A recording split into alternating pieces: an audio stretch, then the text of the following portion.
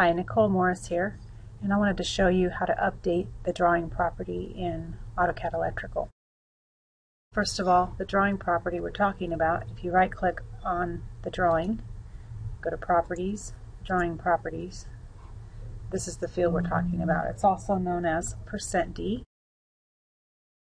You might want to use this field to update things like including in the cross-references.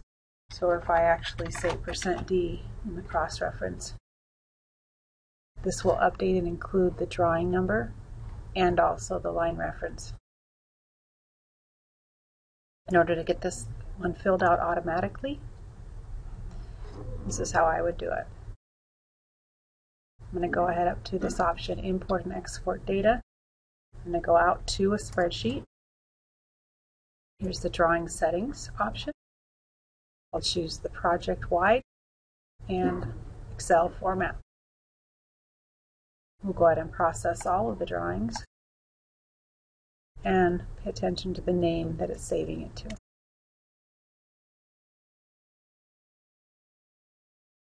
Before I update it, I can open it up in Excel and make the changes, but I like to go into this backdoor trick.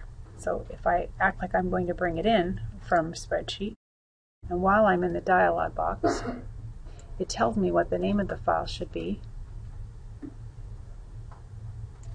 I'm going to right-click that file and open it in Excel. So I'm using Windows to help me open the file.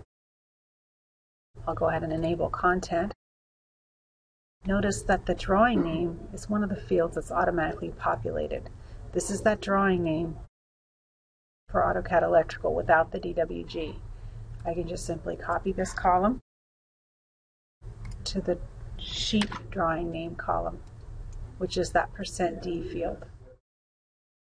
Make sure you pick away from the field and save it, otherwise it won't update properly. Go ahead and close that, and I'm ready to bring it in. Project-wide, and I'll just go ahead.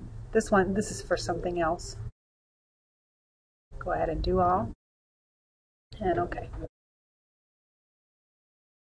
OK to save.